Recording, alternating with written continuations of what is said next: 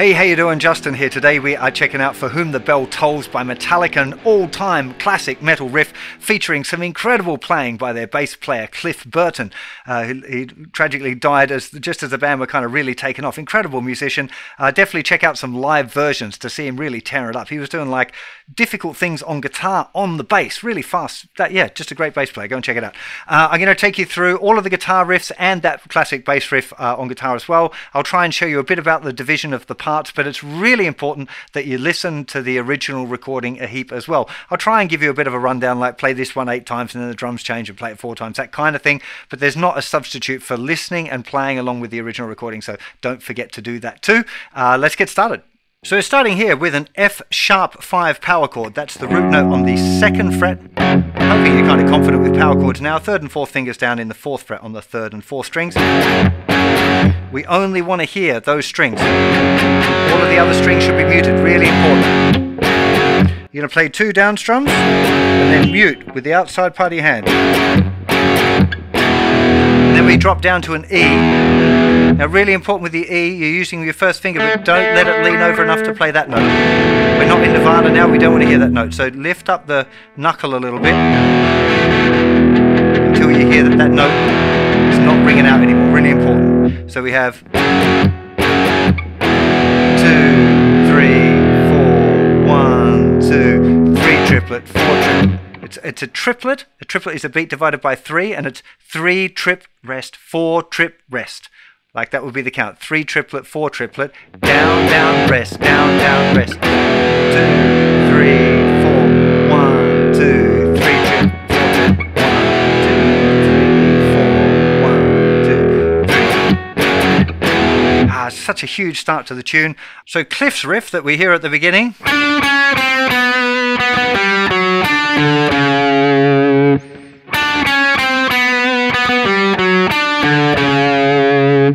Starting with the little finger on the 7th fret of the 3rd string, we play 7, 6, 5, 4. Then there's 2 little notes there I'm adding in. I'm not exactly sure they're there on the bass, but it makes it sound more like it if you do it on the guitar part. Then 5, 4 on the 4th string, 7th fret on the 3rd string, and then 5, 4 on the 5th string. 1, 2, and 3, and 4, and a 1, and 2, and 3, 4, 1, 2, and 3, and 4, and a 1, and 2, and 3, 4, 1, 2, and 3, and 4, and a 1, and 2, and 3, 4. Now, what I think sounds cool if you're playing it on your own, or if you have 2 guitars, one part would just play the riff and let the chords ring out. The 2nd guitar though can join in for.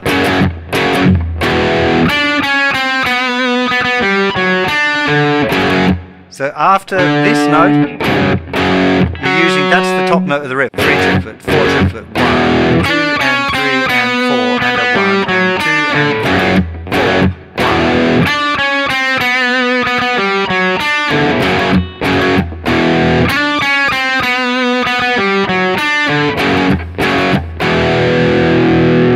But that isn't what's actually happening on the original recording. Both guitars are just doing, letting it ring out while the bass is really wailing through them. So if you've got a bass player that's great and can nail that, then it's definitely going to sound killer to have two guitars doing those simple big chords. But if you're not doing that, or you just want to play the song on your own, that's a really nice way to play that riff. So that section repeats quite a few times. I think it's 4 times through, with the bass riff and the guitars doing the F sharp to the E and the drums staying real simple. But then after that, the drums come in with this amazing pocket.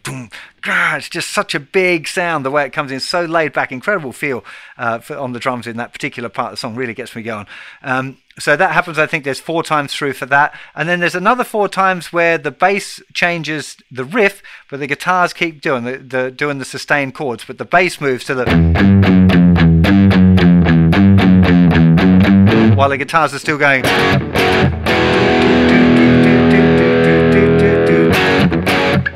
So there's this kind of transitional period, and then the guitars eventually join in with that riff.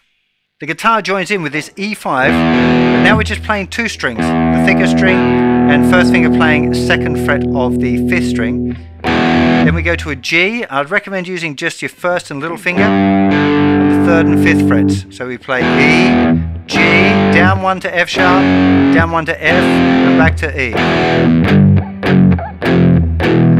3rd time, then we change and go E, F sharp, G, A. So we have E, G, F sharp, F, E, G, F sharp, F, E, G, F sharp, F, then E, F sharp, G, A. The second time round is exactly the same thing, but the very last chord, instead of being an A, is a B. So you end up with 1 and 2 and 3 and 4 and 1 and 2 and 3 and 4 and 1 and 2 and 3 and 4. 1 and 2 and 3 and 4. I do feel like it's kind of a circular pattern going from here. First finger is kind of making this lap, moving on to that other string, so it's kind of like a little circle. That's kind of how it feels. I think it's important to try and find these elements, particularly when things get fast. You've got a lot of chords to remember. You are relying on muscle memory at that point. You're not trying to think in advance of each one. You've got to practice the bits up till they start to feel a little bit automated. That's an important part. So nice, slow, careful, consistent practice. Get it right. Do it over and over and over again until it falls under your fingers right, and then you can start speeding it up. I'd also recommend that you practice it in blocks, and then do practice those blocks along with the original recording, and generally just build the song up block by block.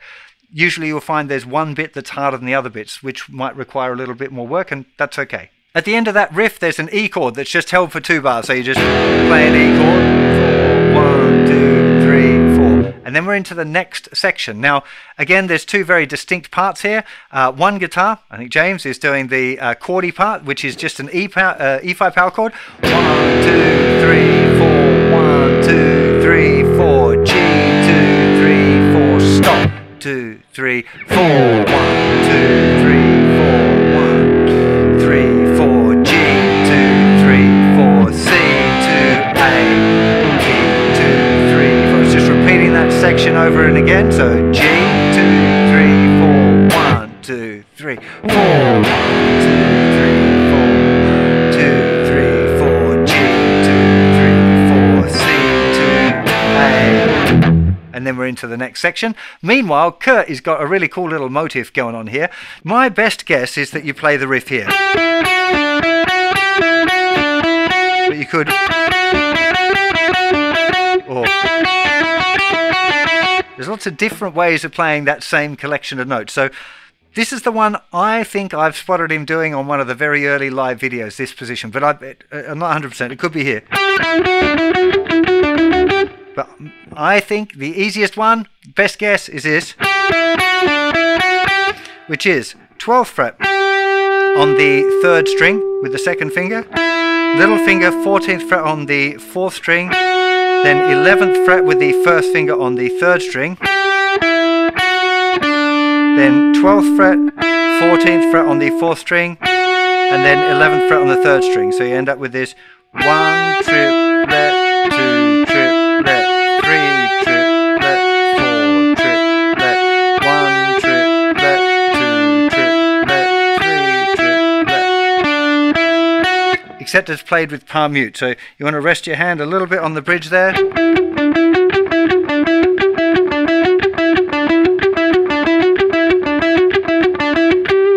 Okay, so that's part of the effect, is getting that palm mute. It doesn't sound as cool if you leave the palm mute off. Now, what the kind of melodic device he's using there is playing in descending thirds.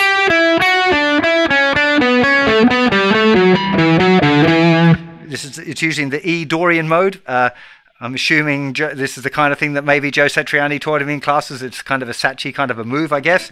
But it's interesting, and the reason I'm telling you that is because that's the way he descends to get out of the lick. He descends the scale in thirds going into the next section. So you end up with this 1 triplet, 2 triplet, 3 triplet, 4 triplet, 1 triplet, 2, 3 triplet, 4 triplet, 1 triplet, 2 triplet, 3 triplet, 4 triplet. Here, last bar, 1 triplet, 2 triplet, 3 triplet, 4 triplet. And then we're into the next section. So here, 1 triplet, 2 triplet, 3 triplet, 4 triplet.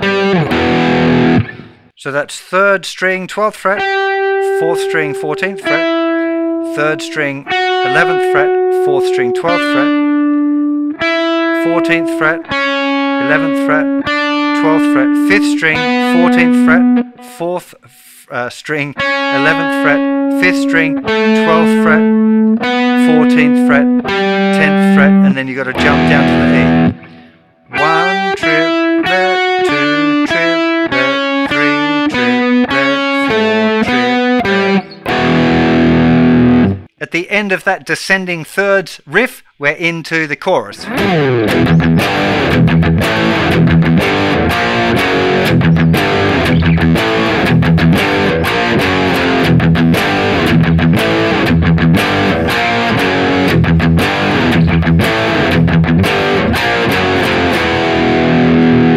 So this one we're doing E, 1 triplet, G, 3 triplet, A, 1 triplet, G, B flat, F sharp, E, G, E, A, E, G, B flat, that's the first fret on the 5th string, if you can figure that out already, to F sharp, 1 triplet, 2, 3 triplet, 4, 1 triplet, 2, 3, 4, 1 triplet, 2, 3 triplet, 4, 1 triplet, 2, 3.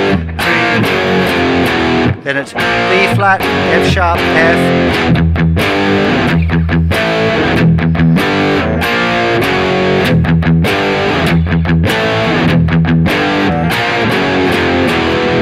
Note as well the palm mute, so you have 1 triplet, 2, 3 triplet, 4. This nice down chord is big.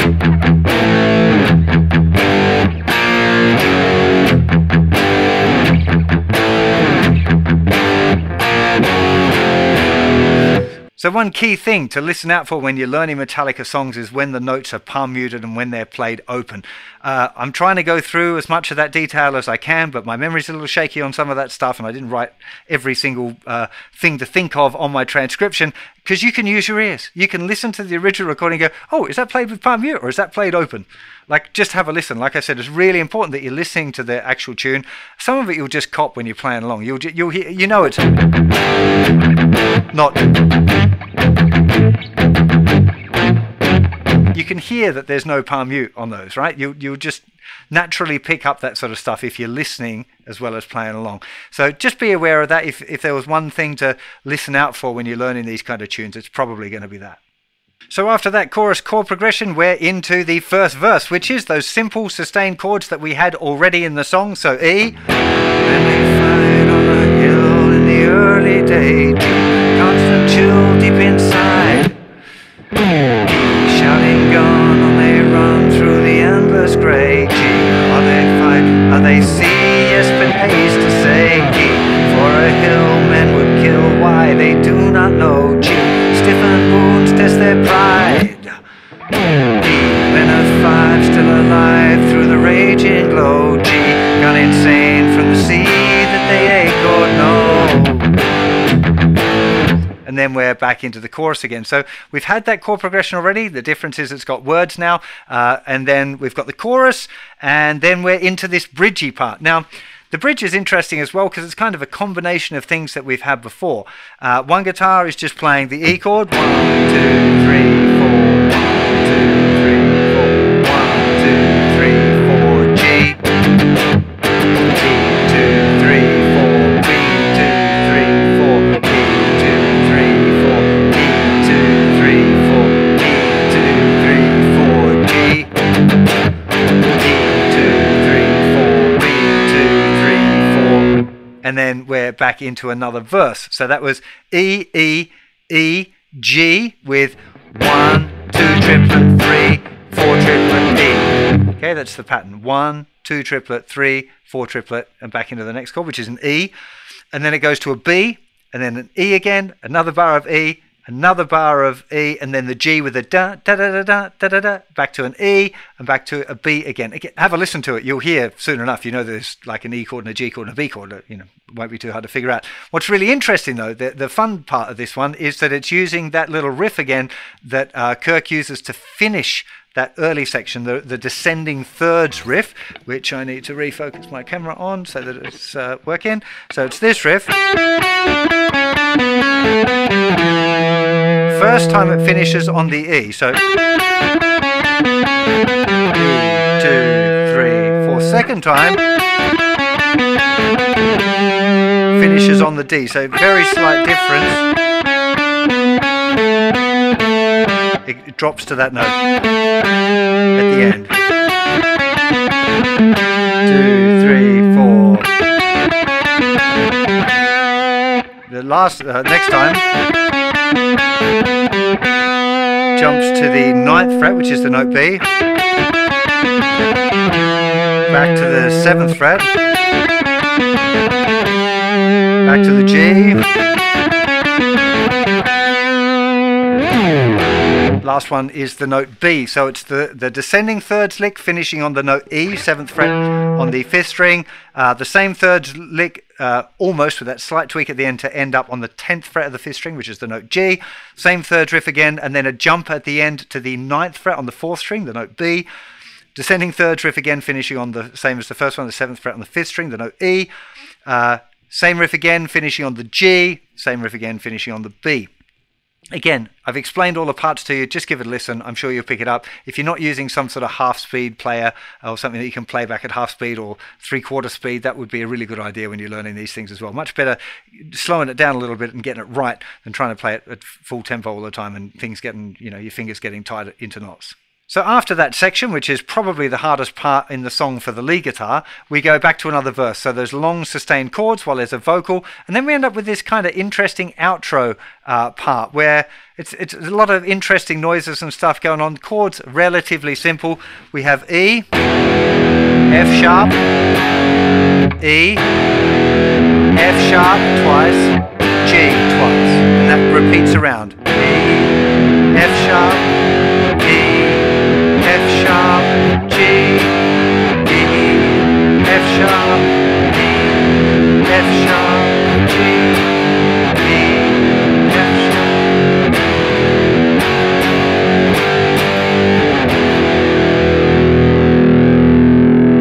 Well, I really hope you have as much fun playing this tune as I did relearning it this morning. I was so happy to see it pop up on my request board on the website. I'm like, yeah, I'm definitely doing this. And then just like a couple of hours relearning this song was just absolute joy playing along with it. I did play it as a teenager. I was massively into Metallica and Guns N' Roses and that kind of... I never got quite as heavy as Slayer and that kind of thing. That was like a step too far, but everything up to that, I absolutely loved it. It was a great time to be a teenager, that era, I tell you, because it was coming out of the back of all this horrible kind of synthy new wave stuff, which I didn't really gel with at all. And